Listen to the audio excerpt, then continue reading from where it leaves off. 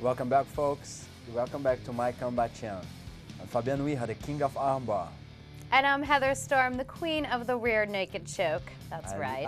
That sounds so good on you. I don't know why. That's my move. What can I say? We have a great show for you guys today. We have results from all of these fights over the weekend. Resurrection Fighting Alliance 4, World Series of Fighting, and of course the UFC on Fuel TV 6. All happening right now. UFC on TV 6. Yes. Was kind of like, boom. Shock everybody. Everybody was like, what just happened? Like, crazy. It was a crazy, crazy night. We're gonna talk about, we're gonna go over details, and also we're gonna go a little more deep on this particular knockout. And the interesting thing, just to set up the stage here, is that China really had to do a lot of education on MMA in general. I mean, Japan's used to it, a lot of other Asian countries are used to it, but in China, they really had to educate people before they got involved with the fight and say, hey, here's what MMA is all about, here's what you can expect, here's the rules, and they did a lot of education beforehand to really get the crowd excited about it. Well, it's not that they're not being followed. They've been followed, of course, on TV. They didn't have a chance to see it live. Right. And they already scheduled 2 more shows next year. Because it's a big difference when you see it live versus on the TV. Well, tell me, huh? You saw some of the fights live? Yeah. You got some blood split on you this weekend? Yeah, hopefully not any blood actually on me. Yeah, it was kind of close. Anyway, so let's go and take a look. The KO on Kong Lee against Rick Franklin. And we got the video. Let's see what he has to say, the interview right after his fight. Thank you, Rich Franklin, for the opportunity. UFC, Dana White, Lorenzo, the Fertitta brothers. I couldn't ask for anything more. I'm just grateful. I don't know what to say. It was a lucky punch. You've always been a fast starter. Can you talk us through the finish? You just called it a lucky punch there, but the precision was there. The right hand landed right on the button. He kept on throwing that punch at me, and then I wasn't able to time my kick. He was loading up, and he's looking for me to kick, and then catch me with the... How about that? He didn't even know what hit him. Well, folks, if you're at home and you don't know too much about Kong Lee, he is one of the best kickers on the game. So he has a very strong kicks. He won his fights before, like a broken Frank Shamrock arm on the strike first when he delivered one the kicks, and Frank tried to block, broke his arm. He had a very strong kick. So when he's saying that, he got lucky on that, yeah, it's because his hand is not as powerful as his kicks, and he kind of like saying that, he's a good guy. He's not that guy that try and make things up. He said that, well, I got lucky. He wasn't really expecting to knock him out with a punch, more so a kick. Yeah, he did, like before that, he was going back and forth on the kicks, yeah, and he kind of count on that kick that Frank just delivered to him, and then he threw the right hand, and again, when that hit the right spot, I don't care who is there, they're gonna go to the ground. Yeah, and Rich Franklin said, you know what, I gotta go watch the video because I don't even know what happened there. It was just so out of left field. But Kong Lee said I was timing it, and I planned it out, and I was ready for it, and I got lucky and I hit him right in that right spot. And it has to come to that, right? I mean, you can train as hard as you want and you can prepare as much, but when it comes down to that millisecond of that chance, it is come down to luck, right? Believe me, you're talking to the right guy because I have been there. I have got knocked out before, then I was like, what happened? Right. Anyway, I don't like to talk about that. Let's move forward. That gives them the best knockout of the night. Right. And also was the submission of the night. Submission of the night. Thiago Silva and Stanislav Nedkov, got submission of the night. Actually, it was the only submission of the night. Yeah, it was the only one. That was the easy one to win. So, and also Takanori Gomi and Mac Denzig for the best fight of the night. So that was the bonus, and they delivered $40,000 for that. Normally they do 75, maybe because tax in China. Anyway, that's something that they need to discuss later. better than that. We're gonna bring very fast today from you guys what? Top 10 lightweight. Let's bring it on. Hey everyone, I'm Erin Gales, and this is your top 10 lightweight division. At number 10, we have Donald Cowboy Cerrone.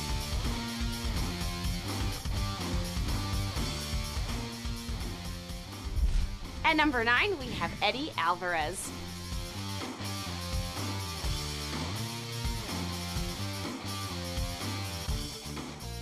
At number 8, we have Jim Miller.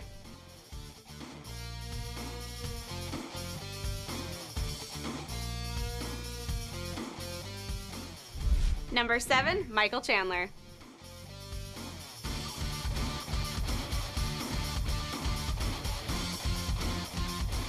Number 6, we have Nate Diaz.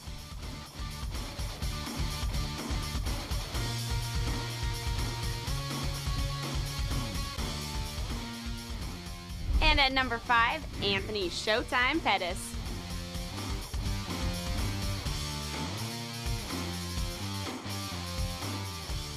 And at number 4, we have the bully, Gray Maynard.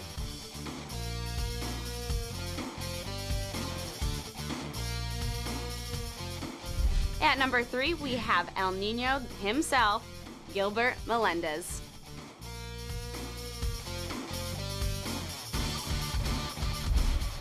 At number 2, we have Frankie the Answer Edgar.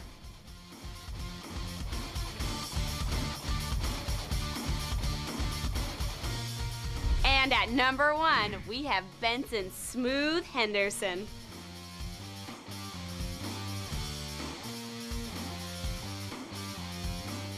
Thank you for watching. I'm Erin Gales, and that was your top 10 lightweight division. I just love Erin. She is so sexy, and that pink and purple bikini, woo! That makes I something. tell I ya. tell you what. And thanks to chairdog.com to deliver the top 10 for us. Oh yes, And thank you very much. help us to kind of match that up and calculate that right. Anyway, we're going to the commercial. We'll be right back talking about the other 2 big events that happened in Vegas this last weekend. Don't go away. Welcome back, folks. So now we're gonna go to WSOF and RFA. Both events happened a week ago actually, in Vegas, and all the fighters came out clean. How about that? Finally, that's a really good result. I like that. You know, I like to hear something like that. You know what? I love that because it's like we have so much problem. You see, like so many people getting suspended because every week we threats. have something to say about somebody getting suspended for some type of drug use, whether it's marijuana or steroids or who knows what.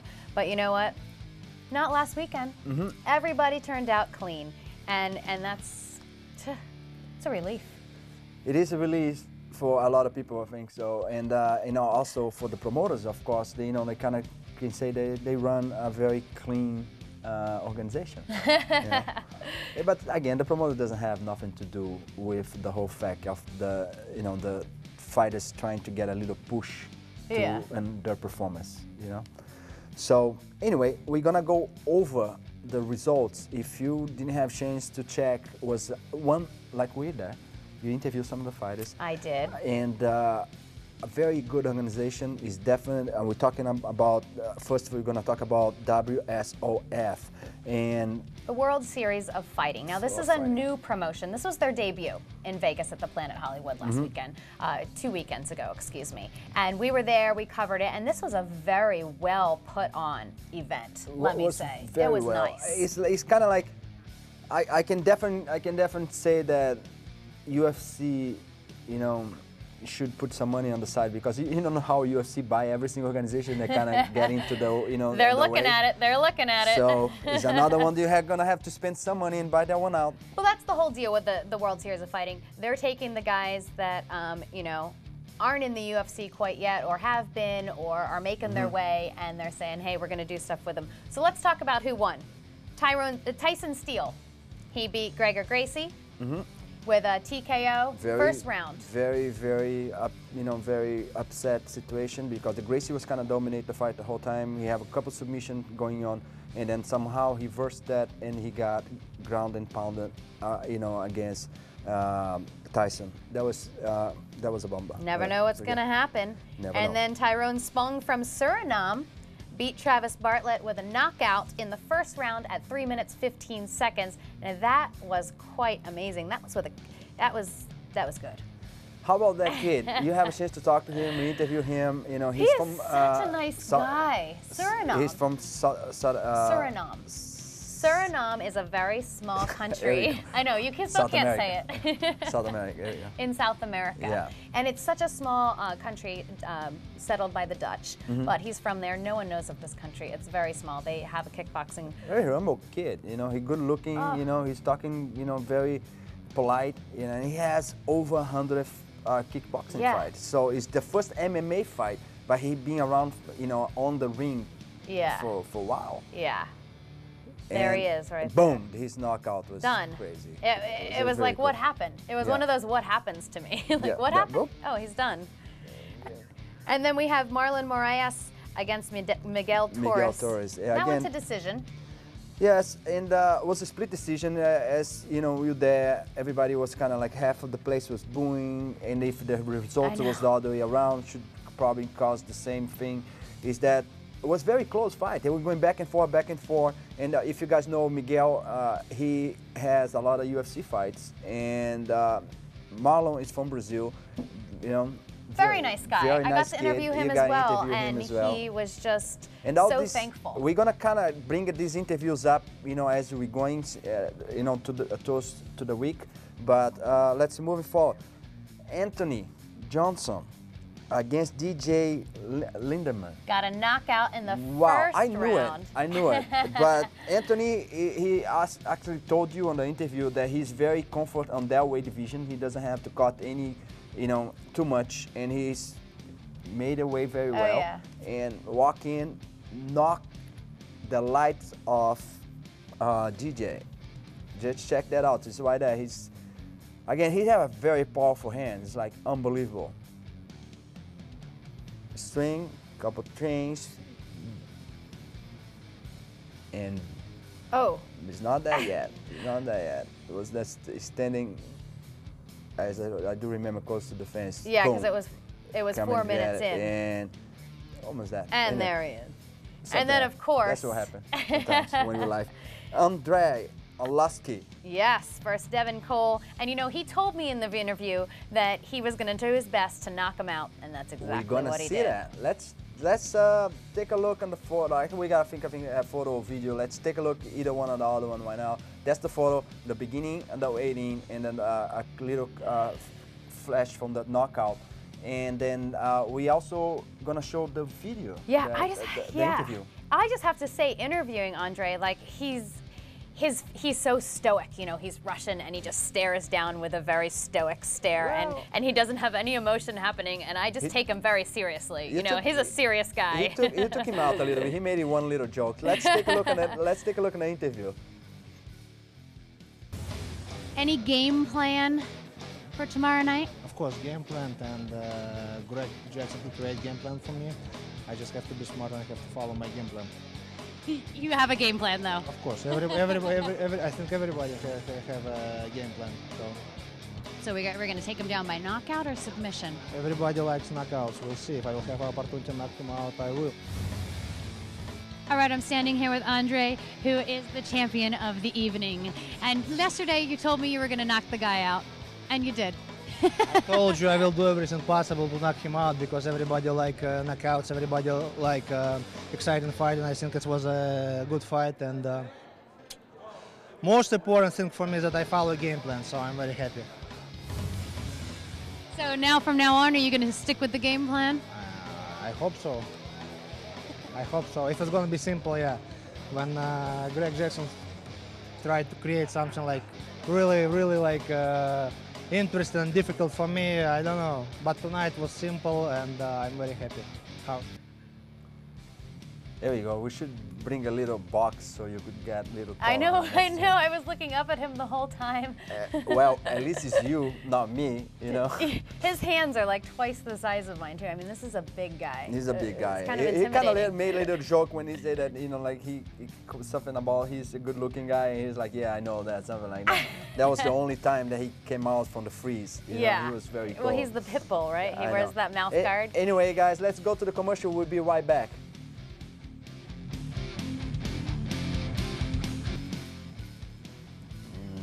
So fast, so furious. We back already.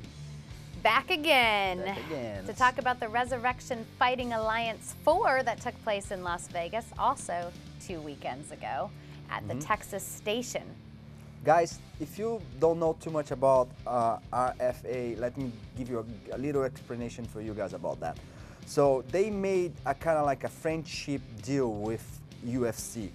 So that's mean if a fighter that have a very good career in the UFC and he's on the low and somehow not in the good times, losing some fights, they're gonna throw them into RFA and give them a chance to build themselves up again.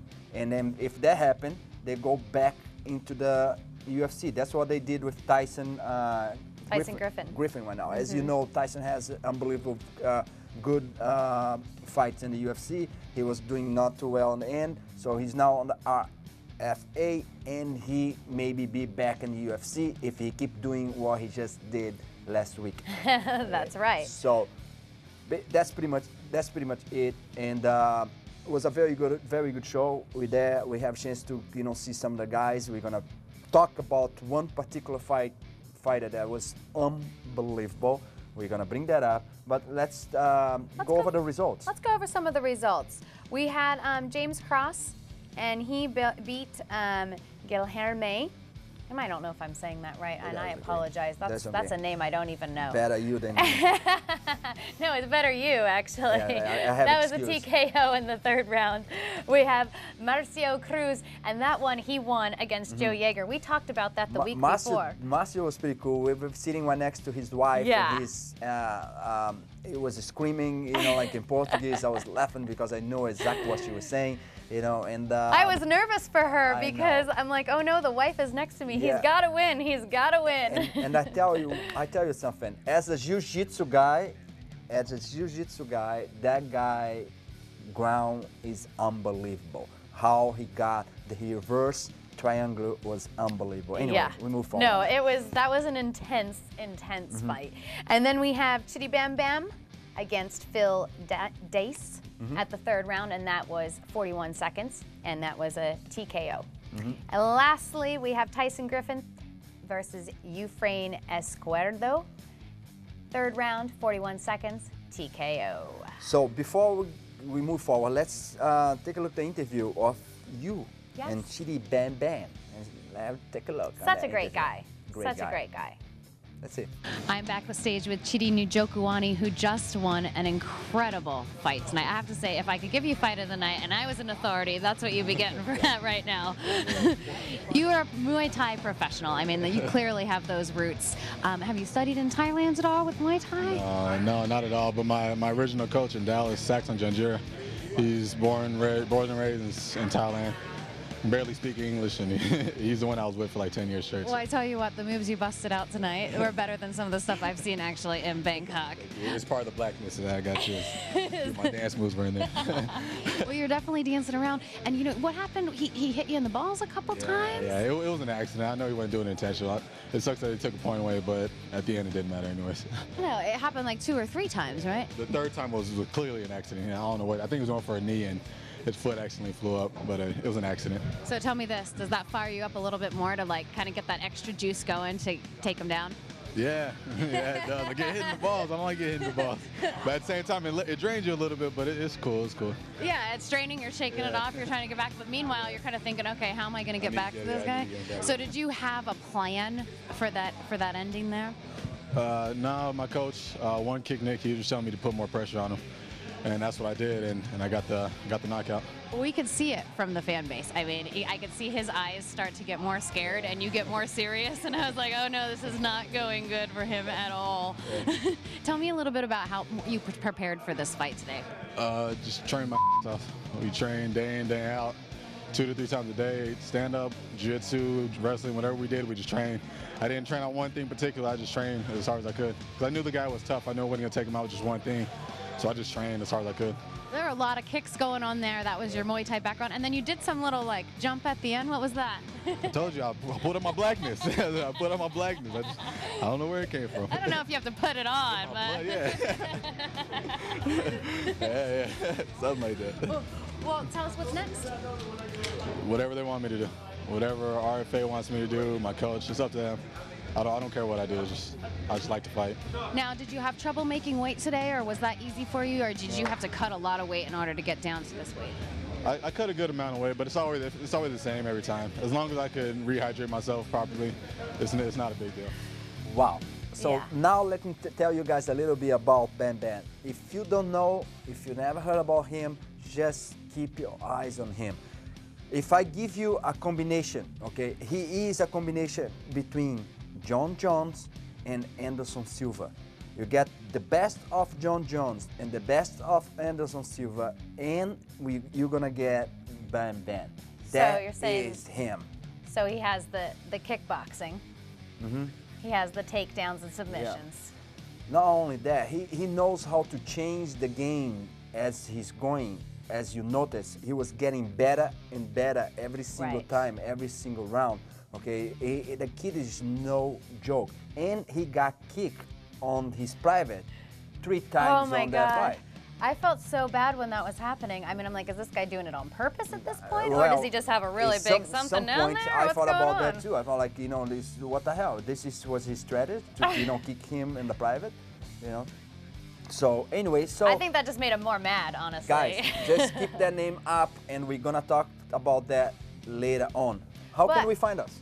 Let's find us on Twitter @MyCombatChannel. You can find us on Facebook, My Combat Channel. My Combat Channel everywhere. You guys got to check us out. Follow the up-to-dates. When I go behind the scenes on the fights, you'll see pictures and up-to-date results on the fights on Twitter. Anyway, guys, have a wonderful night. See you guys tomorrow. See you later.